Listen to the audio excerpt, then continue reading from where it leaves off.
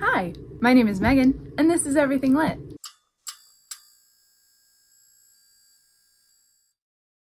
Today, I am bringing you the first in a new vlog series that I'm going to do throughout the year called I Like Big Books. You know, like, I like big books and I cannot lie. So, it is just a vlog where I read one book, but it is a big book.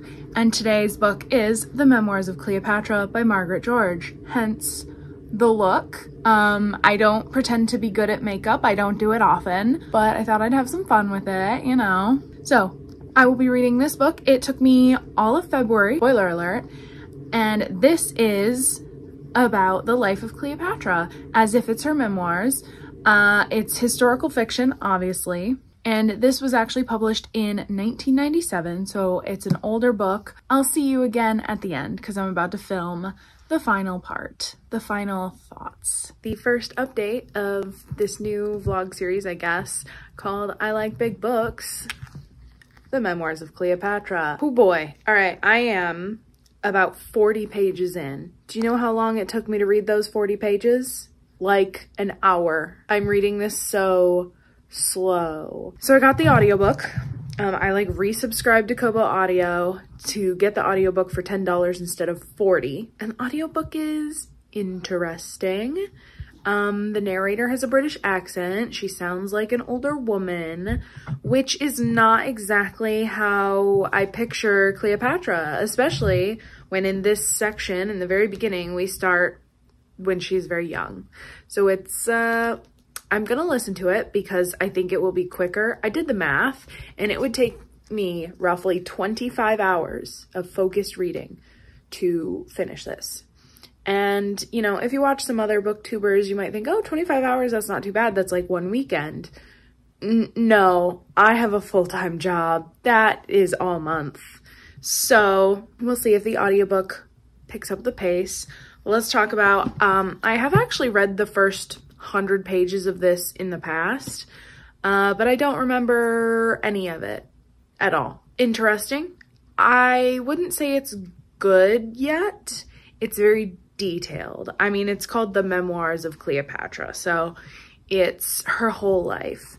We start the book when she is like 3 and her mother dies. Her mother drowns outside the palace in their like little lake. It's a very traumatic experience. It keeps coming back even in these first 40 pages. It very much shapes book Cleopatra as a child because now she's afraid of the water. Her first real memory is of being like ripped away from her mother and held down so she doesn't try to jump in after her. That's all I really have because I've only read 40 pages. Yeah, I'll update you maybe in 100 pages, maybe every 100 pages I'll give an update because she's thick. It's like 950 pages. That's the plan. Now, last night I did put on a like ancient Egypt ambiance room. It was like ancient Egyptian garden. That was fun. And I do like reading the book when I'm in it, but then I like have to go to bed and I've only read 10 pages and it's been a half an hour. It's like, yikes. When I'm in it, I'm enjoying it, but we're gonna give the audiobook a shot and see if that gets us a little further, a little quicker, you know?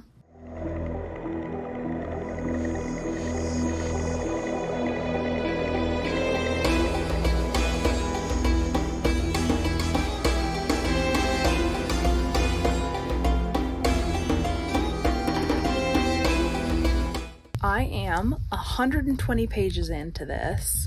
I've been listening to the audiobook and reading physically, going back and forth, and like I am only 1/9 of the way through this book and so much has happened. So it starts when Cleopatra is like 3, talked about the death of her mother, and then when she's 7, and now she is 18. Julius Caesar has come into the picture. I think we're in the middle of the first Alexandrian War, and it's Caesar versus some of Cleopatra's relatives, like other Egyptian royals. I don't know this era of history and like the battles that took place, so I'm just going with the flow, going with the book. Somehow, even though we're in a war with battles, it's kind of boring. How did that happen?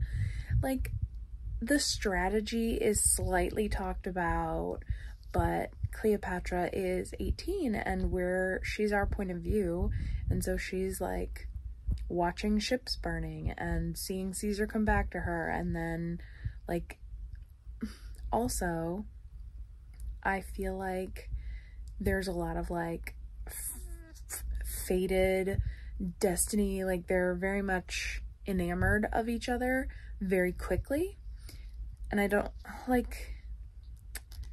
know, I just wish it would have been built up a little more. He's 52 and she's 18. Like, I know this is like historically what happened, but like, I don't want to read about it. I don't know. Some people might be like, Megan, why are you still reading it then? DNF it. This has been on my TBR for so long though that DNFing it feels like giving up, like surrender. I like this author. I liked the other book I read.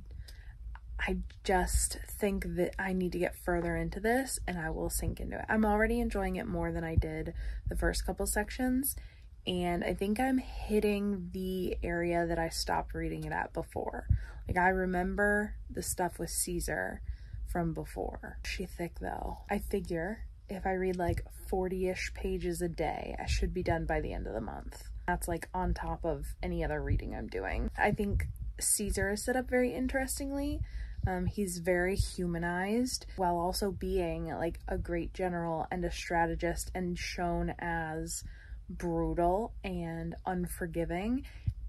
And like, a lot of people have died already. I feel like this first part, she's 18, Cleopatra, she's like, first love is Caesar, and I feel like in this part she's like learning a lot from him, and then we're gonna see that later in how she keeps the Egyptian throne and her own machinations. I'll update you in another 100 pages, so probably a couple days from now. It is sooner than I thought it would be to do this update. Vino is here. If you hear him crying or purring, he very much wants to play. But I am 229 pages into the Memoirs of Cleopatra. I listened to the audiobook a lot on Monday. Now it's Tuesday, and I've listened to the audiobook a little bit, but if I stick to my schedule, I still have to read 20 pages of this tonight. But I just wanted to read some quotes, talk about, you know, I mean, I'm a quarter of the way through, you know, I'm at like 225. So let's talk about it. I'm really liking it.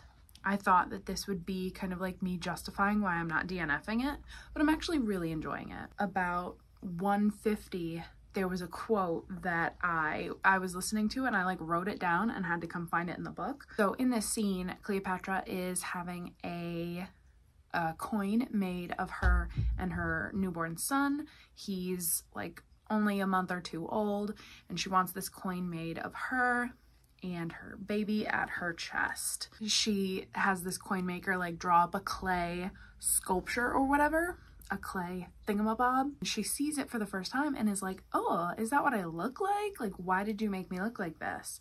And basically he made her look older, he made her look ugly instead of capturing her features the way they are. And this is what Cleopatra thinks about it. She says, so I'll read a little bit of context. Like, she's basically telling the sculpturist, the clay master, the image taker, that like, why did you do this? He says, I thought you wanted to stress the dignity of the throne.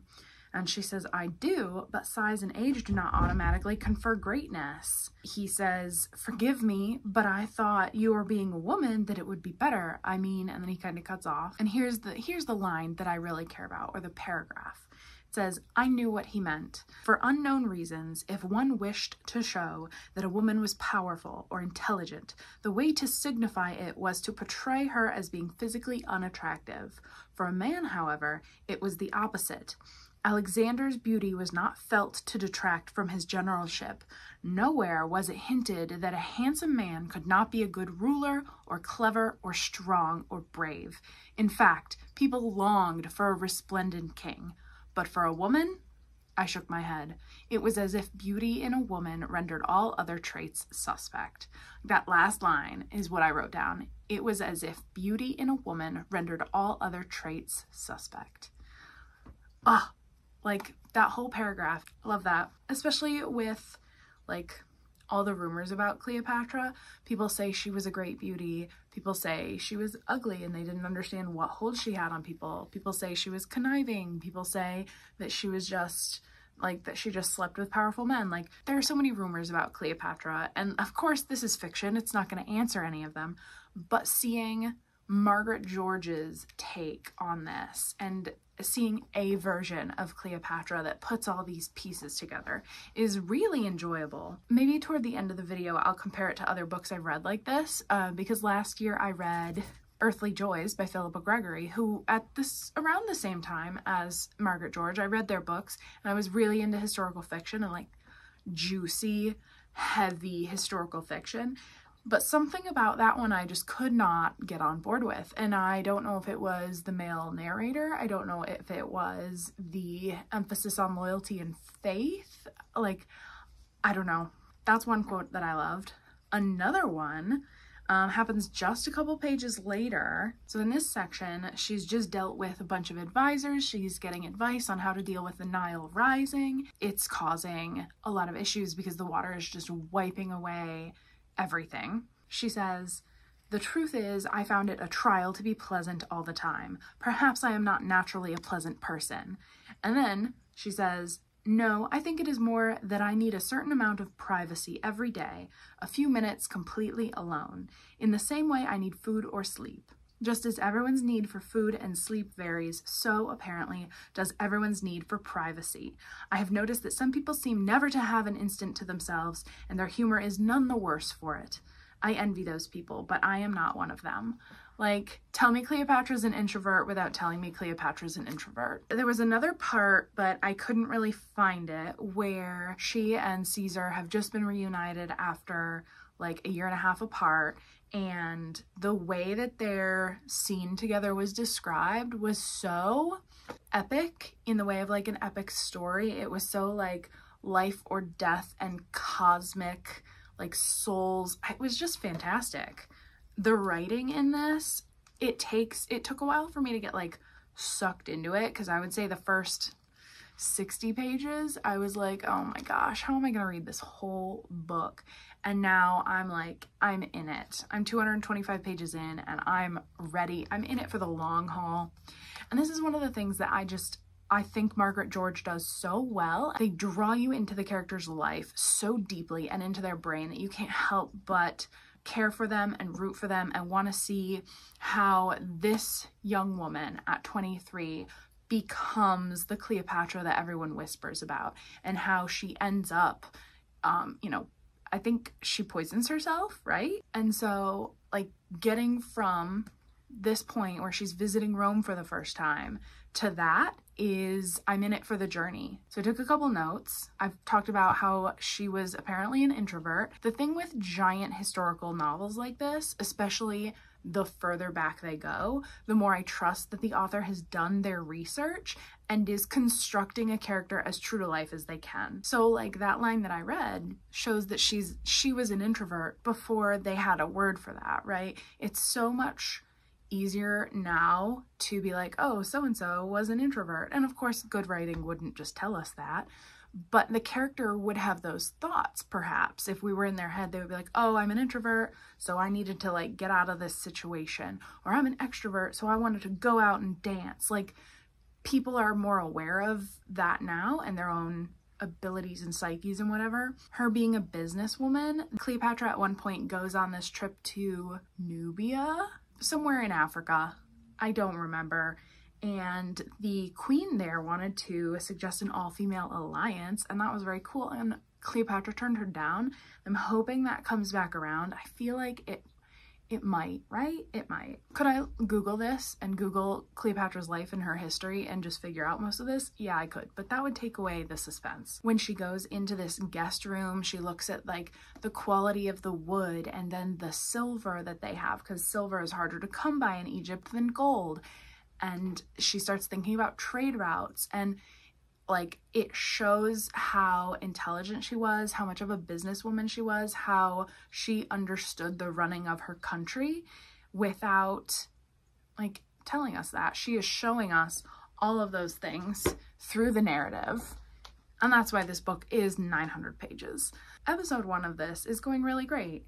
I like big books, and yeah, I sure do. Another update on the Memoirs of Cleopatra by Margaret George. I am pretty far into it. I'm about 363 pages in, so I've got quite a chunk left, but 363 pages, and I am greatly enjoying the audiobook, I have to say. I know I gave it crap at first for the narrator sounding like an older woman, but one, this is told from the point of view of an older Cleopatra looking on her life, so that makes sense. And two, she is really good at accents. She does a couple accents in here, and it's just really good. What has happened since I last updated you? Well, a lot, because I've read like 110 pages. Cleopatra was actually in Rome when Caesar was killed. Did not know that. That tells you I've gotten to the part where Caesar has just been murdered in the Senate. It's the Ides of March, the 15th of March. And it's crazy to me that we still know about that day and that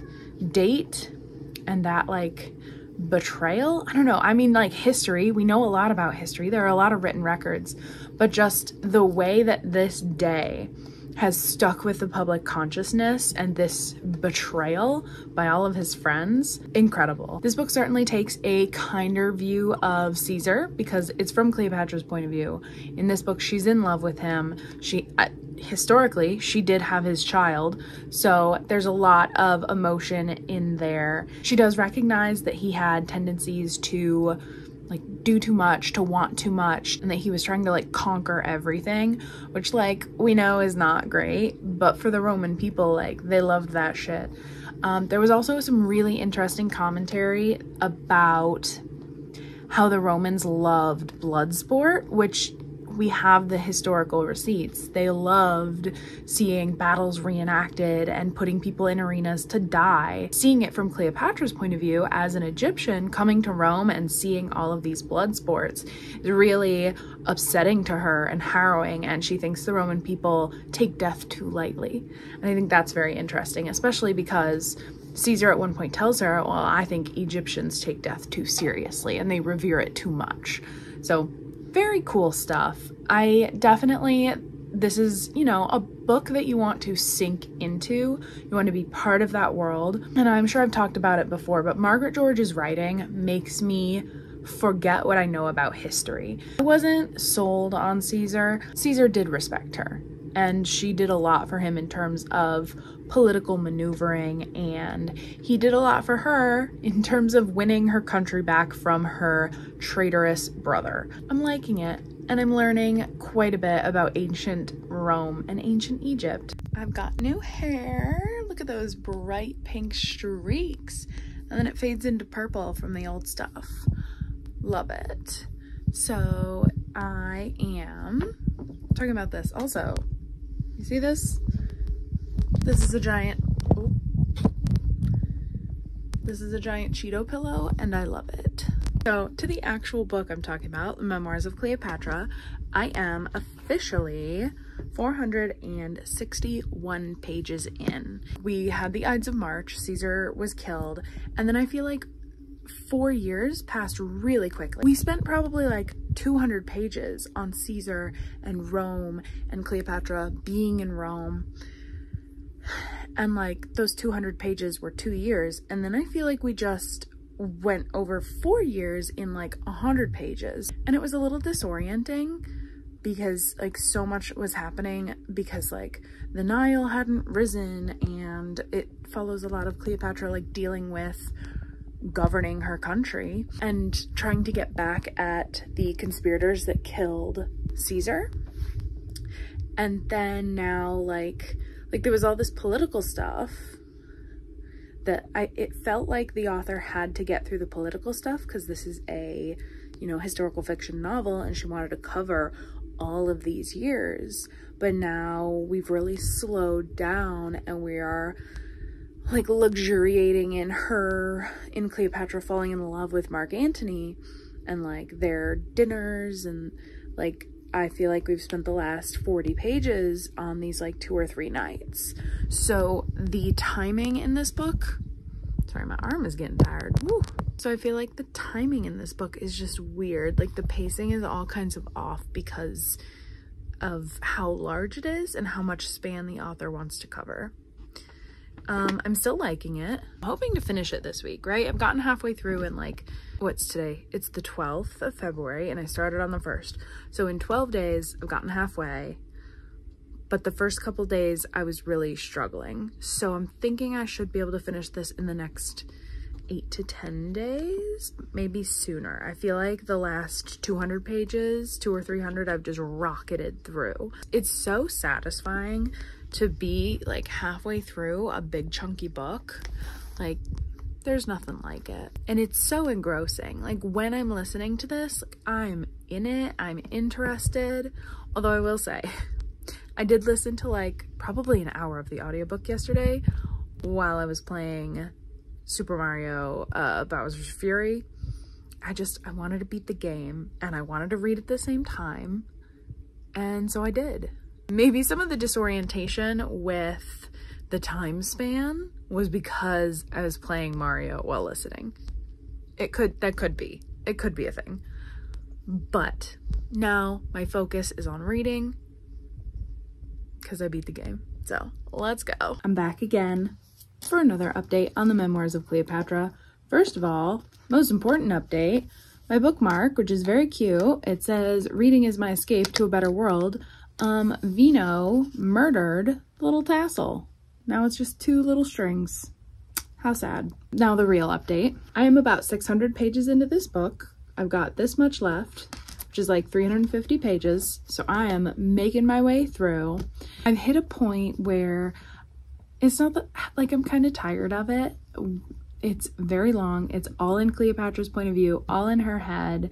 And as much as I've grown to like her, I've grown to like the journey and find her interesting, we've hit the part of the book where she's with Mark Antony. And if you know history, I don't know history, so I can't speak. Like, I haven't studied it. I don't know what is happening here. I don't know what's happening anywhere. So like, I can't speak to the history, but book Antony is kind of annoying. And you know what? I haven't even read the Antony and Cleopatra Shakespeare play. Like, I'm very much a Caesar girl, you know?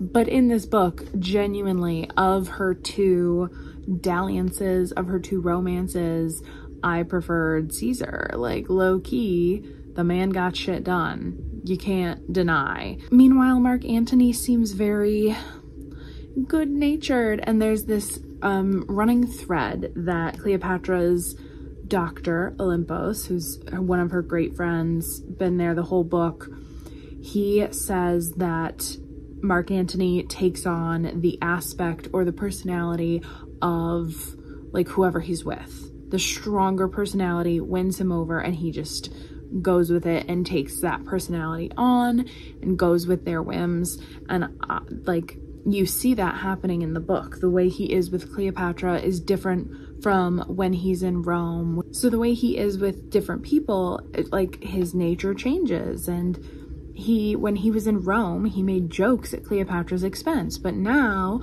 they're married and he's like, "Oh, you're my one true love, my one wife." And it's like, what's the truth here, bro? So I just feel like Cleopatra is like low-key better off without him, or could have found someone better. And I know, like, historically this is what happened, but book-wise, I'm annoyed and I don't care for him. So it's making it hard to read all these parts about like battles that are happening in other places, and she's praying for his safe return. And on the one hand, he definitely like makes it through a lot of situations in a lot of battles and shows his ingenuity. On the other hand, because we are so distanced from that, we're seeing everything through Cleopatra's point of view, he comes off like too trusting and naive and slightly incompetent, even though like in battle he's not. I have about 18 hours in the audiobook left, I want to say, and that's these 300 pages. Who would I recommend this to? I would recommend this to fans of historical, like long form historical fiction, maybe to fans of long memoirs, because it is like the Memoirs of Cleopatra. This book came out in like the 90s, right? 1997. So I guess the question becomes, with all the new releases out and the way the publishing world has changed, is this book worth going back for? I think yes.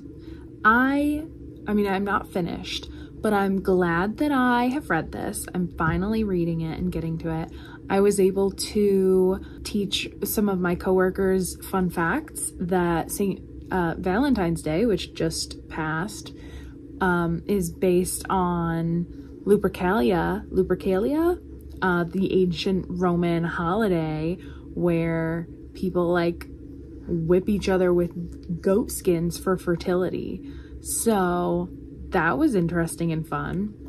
And even though we're kind of distanced from like the big battles of ancient Rome, I feel like I am learning about ancient Egypt for sure, Cleopatra, a bit about Caesar, and a bit about Mark Antony, right? The one thing I will say that makes this tough is the pacing. The pacing is confusing. You know, 50 pages will be one night, and then another 50 pages will be like a year. Because of how long this book spans, you have to figure out how to balance that pacing, and I think it's a bit off in this.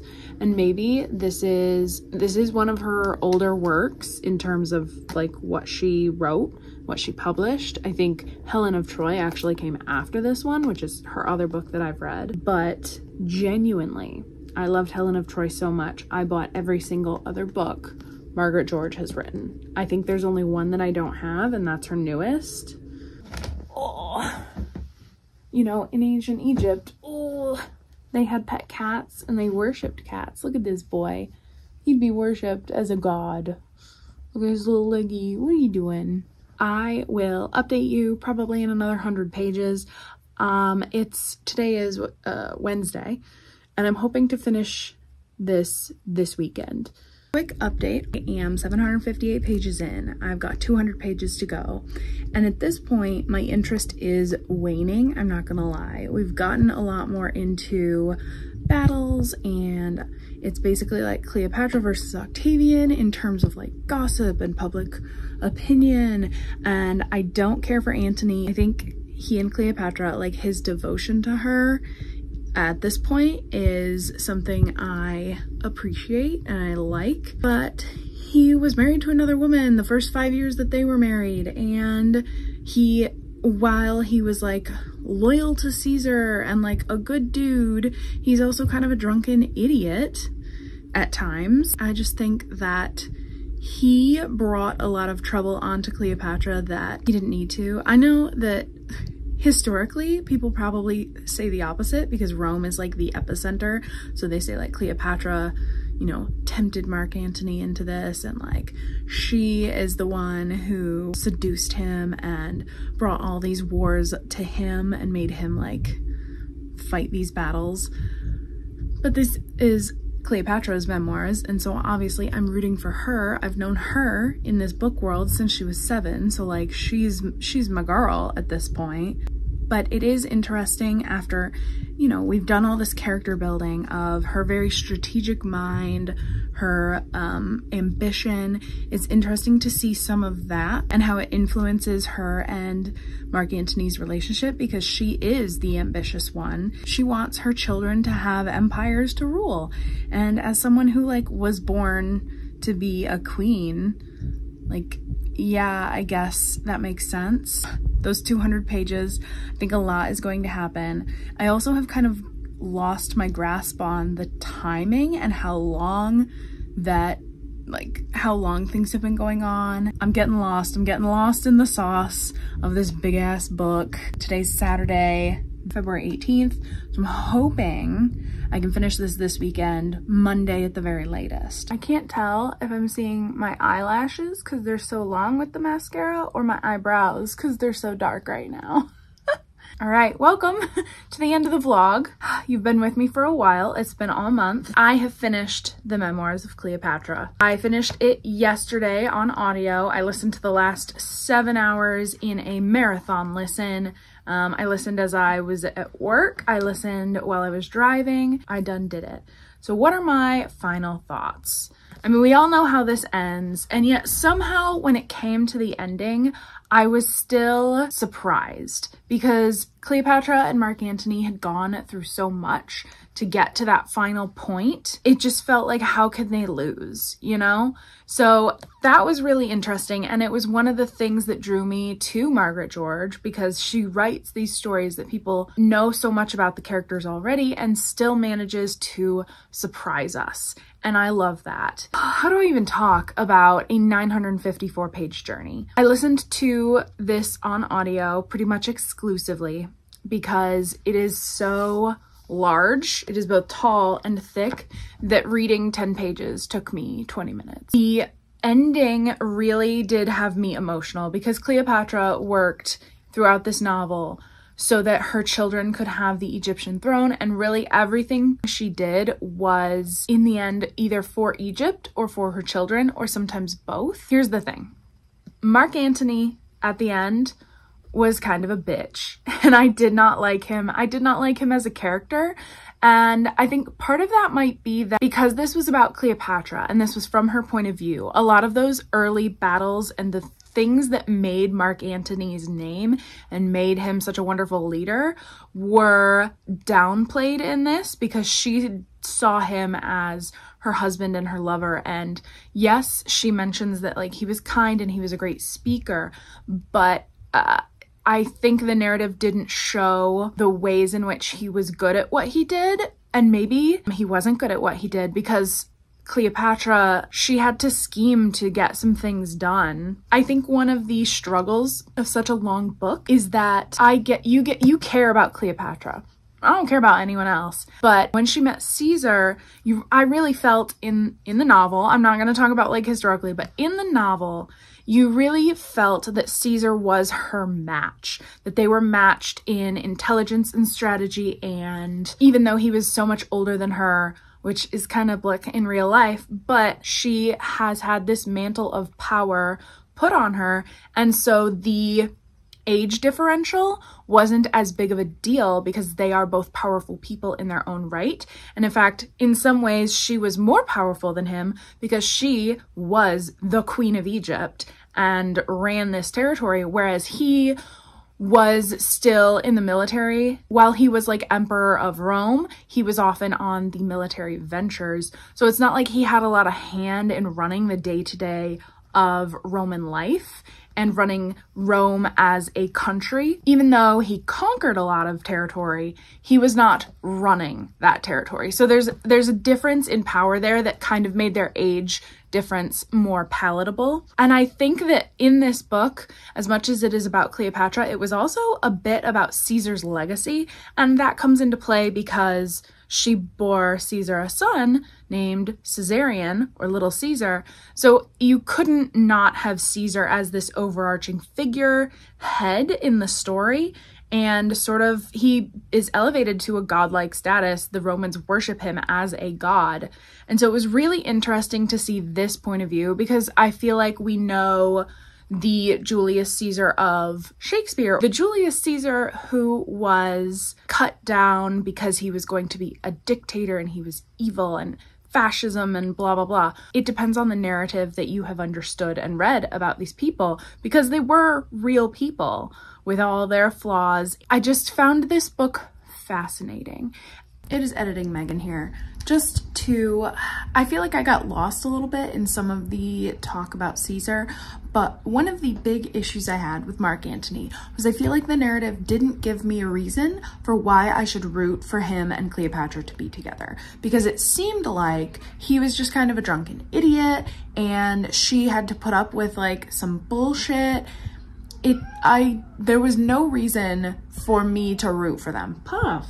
And that's why I think I preferred Caesar, because there were reasons for us to root for them. Even though she had like 4 kids with Mark Antony, I felt that she was downplaying herself. Now, at one point, she does say that like she loved Mark Antony as a man. Stop! It's hard to compare to Caesar because he was such a god, and especially someone who is dead, you kind of gloss over all of their flaws. Caesar did really leave Cleopatra in a precarious position. Mark Antony loved her as a woman rather than like a queen or whatever. Okay, but they also play acted as gods just like she and Caesar did. So the narrative just didn't give me a reason to root for them. Although I will say when they were fighting their last battle and he like died before her, that did get me a little bit. Just had to pop in and interrupt myself because she got lost in the Caesar glow. I needed to put that out there, that the book didn't do enough to make me root for Antony and Cleopatra. Do I think it was worth the 950 pages? Yes. For me, this was worth it. I enjoyed the journey. I enjoyed learning about ancient Egypt and Cleopatra. I will say, toward the end, my interest did start to wane, because with Cleopatra and Antony being together, they were fighting Octavian, now known as Augustus. A lot of the like battle stuff that happened and the strategy of the battles was less interesting to me than Cleopatra's like day-to-day running of Egypt and her meeting with other leaders of countries to talk about power, to talk about alliances. Who would I recommend this to? I would only recommend this to someone who is really interested in Cleopatra or really interested in historical fiction and is willing to put in the time, knowing that this is going to be a commitment. In the end, I'm giving this 4 stars out of 5. I enjoyed it greatly. I think that my instincts for an author I will like are good. And honestly, at the end, when Cleopatra, like the way this is written, that at the end when Cleopatra does get to, you know, use the poison against herself and mar Octavian's victory by taking herself away, you feel the same like relief for her. I was listening to it in the car. I think that if I had been listening to it anywhere else, I might have cried. At the end, I listened to the author's note on audio, and Margaret George, of course, you know, researching and writing this kind of novel is just insanity. And it took a very long time for her to write. The author's note really got me though, because the last paragraph, Margaret George talks about how she has been fascinated with Cleopatra since she was a small child. And she says, I have waited 40 years to write this book. And the very last sentence is, it has been my privilege to spend the last 4 years almost exclusively in Cleopatra's presence, and I leave her side reluctantly. Like, as someone who just spent, you know, the 20 days with Cleopatra and reading this book and being immersed in that world, like, that author's note actually hit harder than Cleopatra's demise, because I was like, yeah, you're right. I do leave her side reluctantly. I did like this world. I did enjoy this book, and especially the ending that she came to. Yeah, the author's note got me a little bit, especially as a writer, when you spend so much time with these characters and building them up. Like, I get it. I also think that this book was like slyly funny. Cleopatra, like the voice that Margaret George gave to Cleopatra was so intelligent and witty and a little bit sarcastic. Will I read Margaret George's other works? Yes, because I have all of them right here. So let's just do a quick accounting of her works, right? That I read by her was Helen of Troy. Fantastic. This is what sent me on this Margaret George journey. She has a book about Mary Magdalene. It's Mary called Magdalene. She has a book about Elizabeth I. She has a book about Mary, Queen of Scots. And the book that she really got the most famous for was the autobiography of Henry VIII. I think this might have been her first book. Yeah, this was published in 1986. And I read an article that said that this was so interesting or so groundbreaking because it was heavily detailed with its research and because no one had really written a biography of or anything about Henry VIII that was like sympathetic. And then one of her newest books is The Confessions of Young Nero. And what's interesting about this is that it is only about 500 pages. This might be the shortest one and it's her newest, but I think they may have just split the story into two books because the only book I don't have is The Splendor in Dark, and I'll put it on the screen. And that is the sequel to this. So I have a lot more big books to get to. Will I get to them this year? Probably not. This was like a historical fiction big book. Maybe I should do a fantasy big book next. Or do they have romance big books? I'm sure they do. Let me know what I should read next in this big book series. Is there a big book that you like? I mean, the Sarah J. Maas books are pretty big and I haven't read this yet. Let me know what you think in the comments down below. Thank you for watching. I hope you enjoyed this video. And if you enjoyed it, you could like or subscribe to me. But really, you can do whatever you want, and I'll see you next time.